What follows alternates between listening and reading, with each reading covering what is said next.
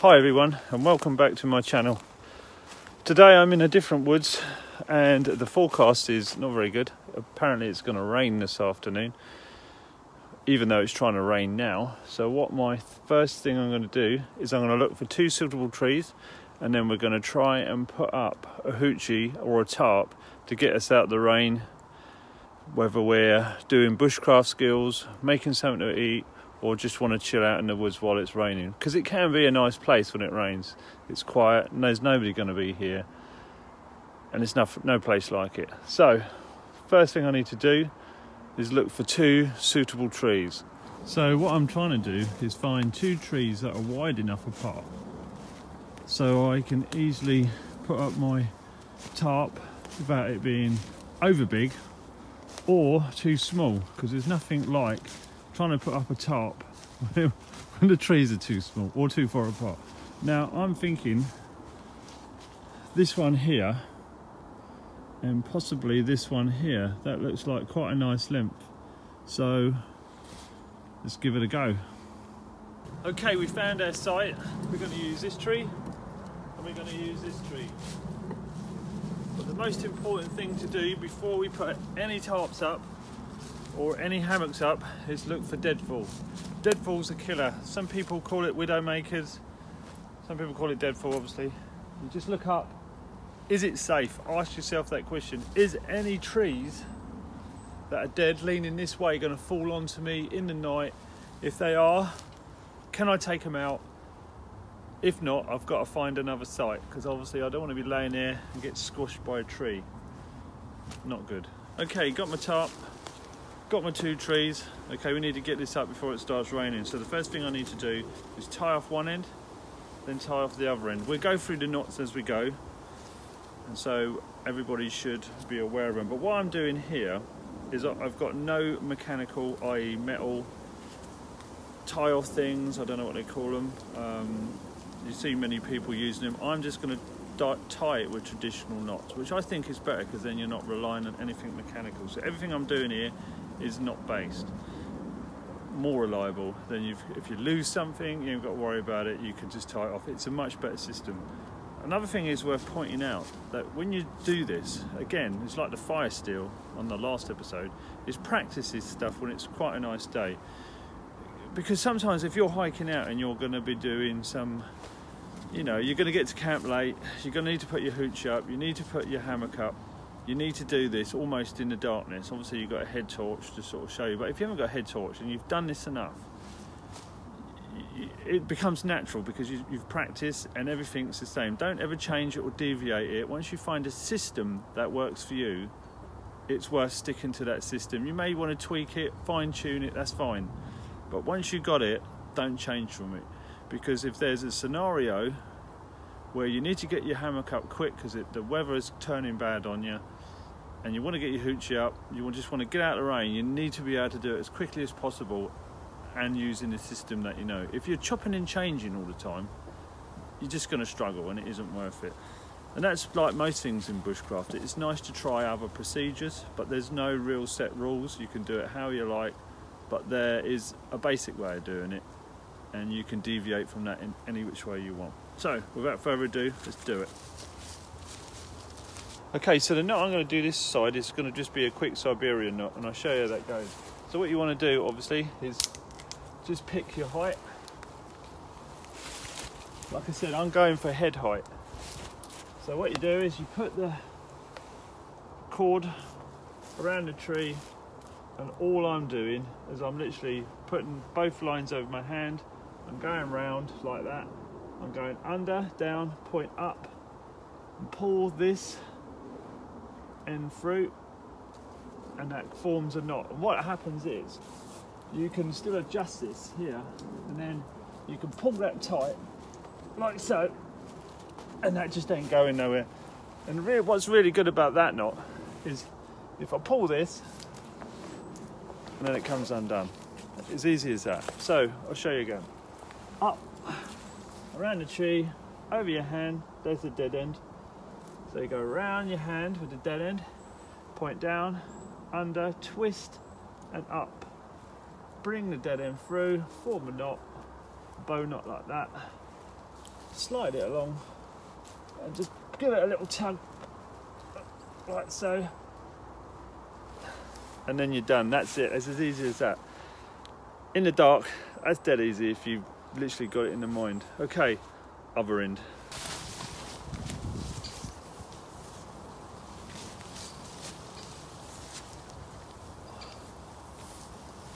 Okay, so we're ready for the second knot, and here we go. Okay, so the second knot is a little bit more trickier than the first knot, and this is the most important knot in the respect of you need to be able to pull this up tight and then tie it off. So I'll show you how I do it, and I've been using this method probably for 15 years and it's never let me down ever. So here we go. So first thing you want to do is obviously wrap it around the tree, and what I normally do is I go around twice. You can go around once, it doesn't really matter, but I'll go around twice. And then what you want to do is put this rope here over the top and under, and what that's going to do is when you pull it that way, it's going to tighten that up like so. And then what I do is I go around, and as you can see, that is tight, it's not going nowhere, and I'm still holding it one end. So what I want to do, this is the easy bit as well. So all you do is you go over the top, form a circle. I think they call it a half hitch. You can either just finish off by doing that, by doing a loop, and then just do a loop again. Right, and that is all you need. Honestly, look, that ain't going nowhere. And all you got to do is, because that's loose, you just push it through, and it's like the Siberian knot. You pull it and it comes undone. Dead easy. Okay, so that's the two knots done. So all we want to do now is pull it out and pin it down, and that should be it. That should be it. But so here we go. So right, next job is to peg these out. Right, so all I've done here is on the corners I've just tied this paracord on, and I've wrapped it up in a certain way, so when I want to use it, again, keeping it easy and simple, you know, the KISS system, keep it simple. And then what I do is I've done a knot and I undo it, and then I can pull that out and place it, either tie it around the tree or peg it to the ground. Okay, so what I'm having to do here is I'm going to have to peg it, because there isn't a tree within the length of my paracord. I could extend the paracord or just make a simple peg to go into the ground. I've cut a V in there like so. I can show you how to do that later. And what I want to do is I just want to peg it in here. I'm not too bothered about getting the distance exactly right. It's irrelevant. When you're doing this at night, you can't be messing around. So I take my axe, use the back of the axe as a hammer, just put that stake into the ground, making sure that my cut that I did for the rope to sit in is sitting nicely round the back. Obviously the softer the ground, the longer the pegs. So that goes round like so. And now we've got to do our knot. So here we go. So this is more of a complicated knot, but a very useful knot nevertheless, especially if you're camping and your metal plastic slider goes. This is a very good way of getting around that. So without further ado, we call this our live line, and we call this our dead end, obviously, because it doesn't go nowhere. So you've got this line running from the tarp right down to the peg, and this is the dead one that comes back up the other way. So what we do is literally, I normally just hold it, put my thumb there, so that what we do is round her off, go over once, go right round, go twice, go 3 times, go 4 times, go 5 times, 6 times is what I normally go. And then what we want to do on the last one, we just want to loop it through that end knot there, so it goes like that. So it basically forms this loop, and you're probably familiar with this one because when we pull that, it just undoes itself. So it's a very quick release mechanism. So put that back in there, And what that does, it's a slidey knot.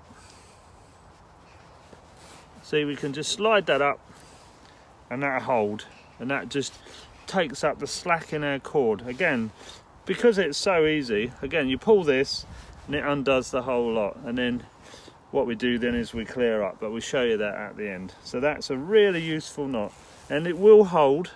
The more of the loops you got, the better it holds. I'll show you that one more time.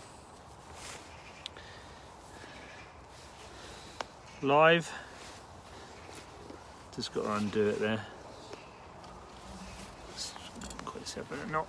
So we've got a live end, we've got a dead end. So two go there, that goes underneath. So we go once, twice, 3 times, 4 times, 5 times, 6 times, go round through the last one, just come back, make a loop.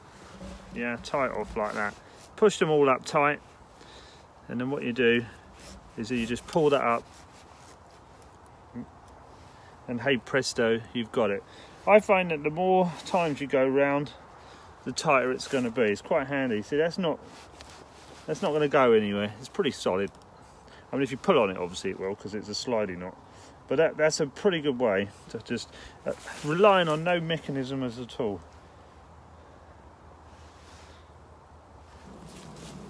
Okay, as you can see, the tarp is up, and that will be good enough if I just wanted to get under there, get out of the rain, and then just chill out. But if you want to raise the sides up a little bit, so if you want to put a hammock up there and just slouch, and you just want to see out around you, there is a really easy way, because sometimes you're just, if your peg is going down there, obviously your angle is going to be really steep, and there is a trick to just lifting that up a little bit without touching your peg, loosening your line off a bit, and I'll show you.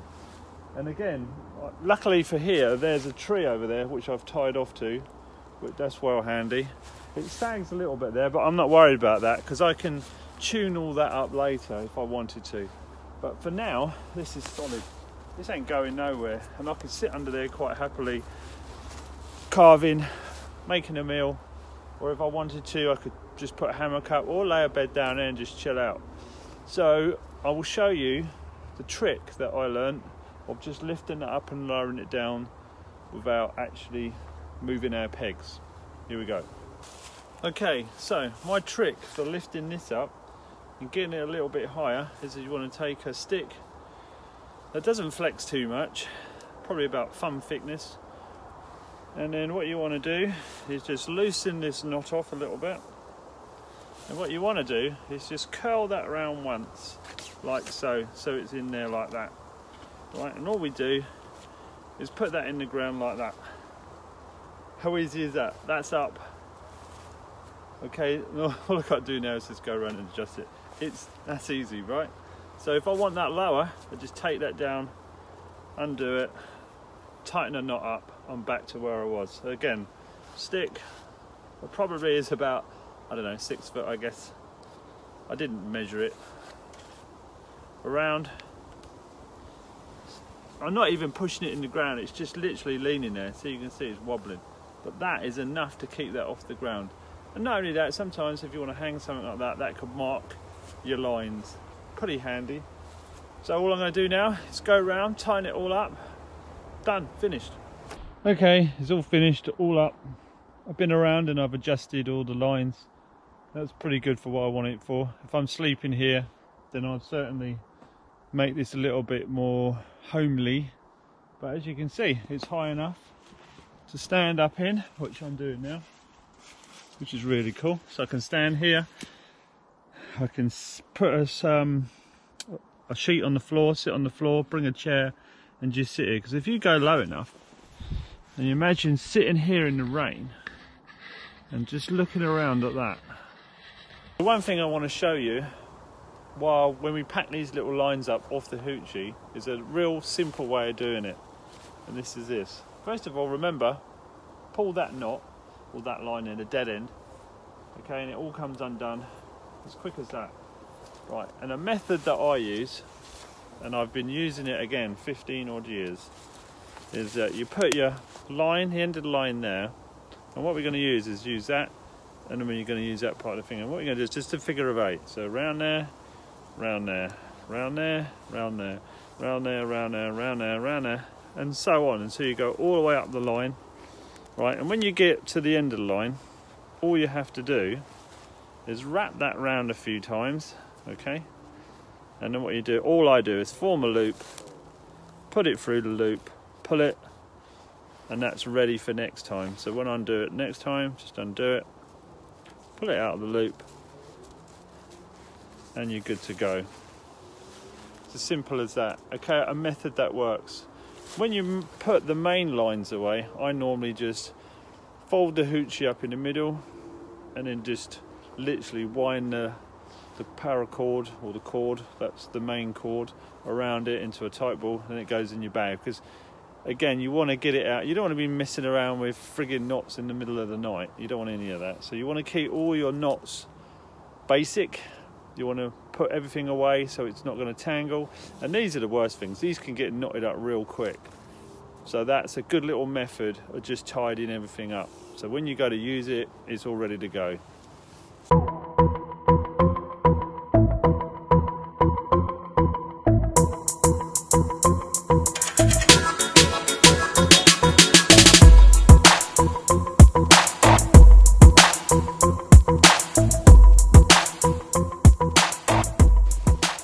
Okay, for anybody who's really interested on those pegs, I'm going to add it in now. So I've just cut myself probably thumb thickness of hazel wand. Now what I'm going to do is I'm going to get my saw. All bushmen should have a good saw. So I'm just going to work out, I'm just going to guess it, right? I've already cut that, so I'm going to use that as my point. I'm just going to cut it here. Cut it flat, because that's where we're going to hit it into the ground with the axe. Okay.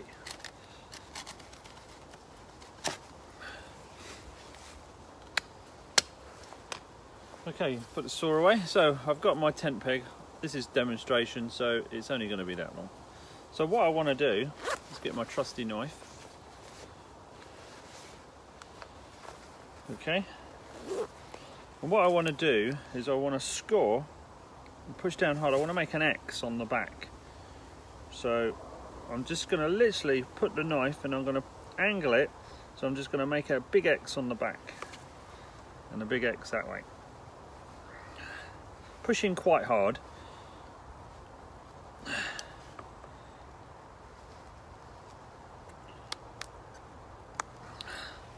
So what then I've got is I've got this little X I've just put in there, and what I'm going to do, I want to keep this bit in and I want to cut the rest of this away.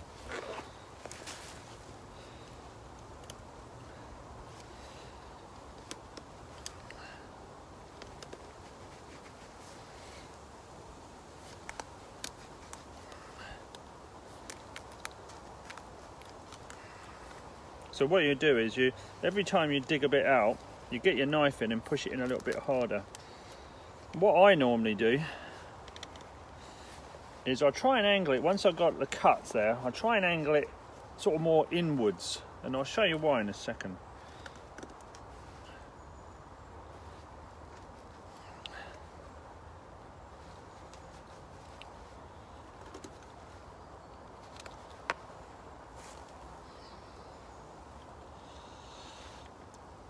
Okay, so what I've done then is I've initially just done that, and why I V'd it like that, as you can see, you keep this, but when you cut this bit here, sort of cut in up, and what that allows it to do, as you can see, it causes this angle. So when your string goes through, it actually acts as a little hook, which is quite handy.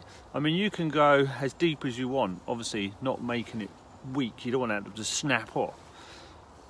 So that's why, you know, a thumb thickness, a finger thickness is probably the ideal size. Any bigger than that, you're just wasting your time. It's only a peg, all right? And the good thing about these, if you make them, you can keep them, you know? And if you wanted to get really smart, you could just round that off with a knife, and that help that stop fraying when you smack it with the axe. But that's all you need. Okay, we're all packed away, we're ready to go. Pack it in. pack it out, leave no trace. We all know the bushcraft code. So I hope you enjoyed my interpretation of how to put up a hoochie or a tarp, whatever you want to call it. There are many ways to do it, but this is just my way. So if you liked the video, tell others. If you didn't like it, tell me. Well, until next time, catch you later, guys.